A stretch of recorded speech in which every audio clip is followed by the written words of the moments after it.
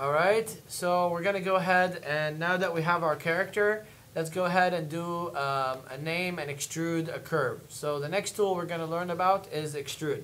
So I don't want anybody working with me. I want you to leave your mouse and just watch. I'll do it again so you guys can take notes.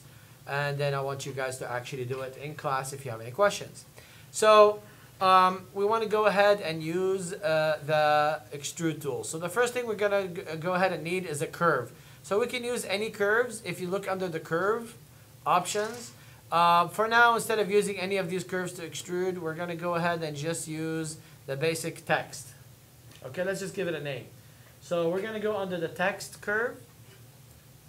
And we're going to go ahead and rotate that towards Z. For some reason, it was the opposite way. And you could go ahead and say minus 180 to make sure that it's proper. I'm going to go ahead and move it to the side a little bit.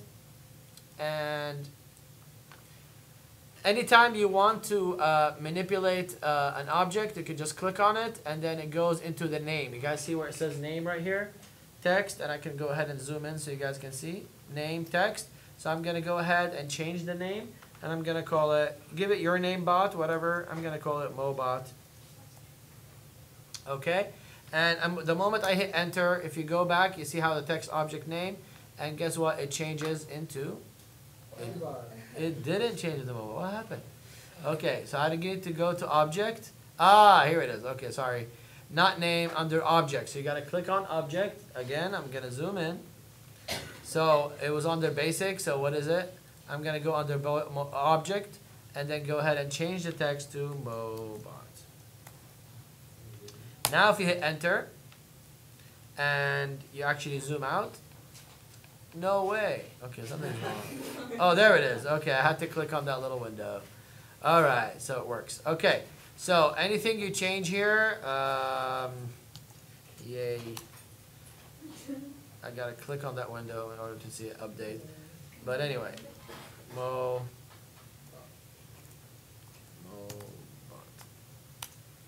Okay, Mobot. Okay, so now as soon as I click on that, you'll see it update, and now it's just a basic curve. So if I check it out, it's just a curve. There's no depth to it. It won't even render. So on a render, there's nothing there. You guys see that? Nothing there. Why? Because it's curves. Curves don't render. Curves, joints, handles, all these things don't render. So they need to have a geometry, they need to have a surface. So today we're going to learn about extrude. Extrude is very, very simple. Okay, so now we know object mode. We know the different types of objects. We know the different types of curves. One of them is text. Now next to it right there is all these really cool items. I don't want you to mess around too much with them and go ahead, but I just want to talk about first the extrude icon. So all you have to do is just select it. Make sure that the text is selected. Actually, it doesn't matter, because either way it's not going to extrude it right away. So you're going to click on it and you're going to say, I want to extrude NURBS, right? So when you extrude, guess what happens? Nothing happens, right? Why nothing happens? Because it just gives it to you as an option in your hierarchy. Okay? It just gives it to you as an option. So all you have to do now is you have your Mobot in the hierarchy, and that's why hierarchy and understanding hierarchy is important. Because you don't want this to look messy. The moment this stuff looks messy or you get confused, you're going to confuse all of us. So that's why, ahead of time, make sure that your hierarchy looks clean and it's not overly complicated. Now, we have Mobot right here. We have our extrude option right here. Watch what happens. If we want the Mobot to actually extrude, it has to be a child of a parent. And the parent needs to say, hey, I'm your parent, I'm extrude, please follow me. So watch this. If I select my Mobot and I move it up to extrude, parent it, watch what happens. Yay. Right? So now I got a 3D character font. Okay, now you can control, of course, the density of the extrude. You can have it subdivide more. You can give it, let me just go here, move that so you guys can see. So you can move that out. Move. So you can actually have a camera that zooms in or zooms out of this if you want to. Like, so you know how they do all these commercials like, now coming to theaters next year, right? So you can control any of the diameters of the object or the extrude, And I made it kind of like creepy long, but you can just, I just wanted to show you that you can mess around with it and have it as long as you want. And guess what? That actually renders now.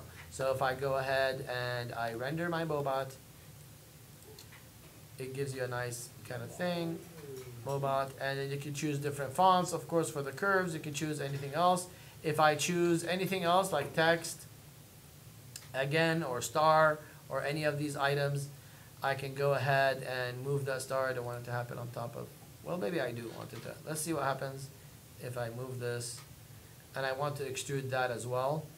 For some reason, maybe on top of my name here to the side. Okay, and I want to extrude that. If you want to extrude that with the exact same length, everything to follow that, what do I have to do? Just parent it. So put that on top, boom. Now I got that going. And for some reason, it took my Mobot away. Huh. Oh, yes. So let me just, I thought you could do more than one item. So let's go ahead and do another extrude. Extrude. I'm going to take the star to the extrude. There it is. So there I can have 2 or 3. And then, yes, you can definitely texture map it. So anything you want to texture map it as, you can. So let's go ahead and make that red and make that brown. And then render this with Mobot. And then boom. So there you go. So that's the extrude tool. Okay, I'll do it again for you guys to take notes.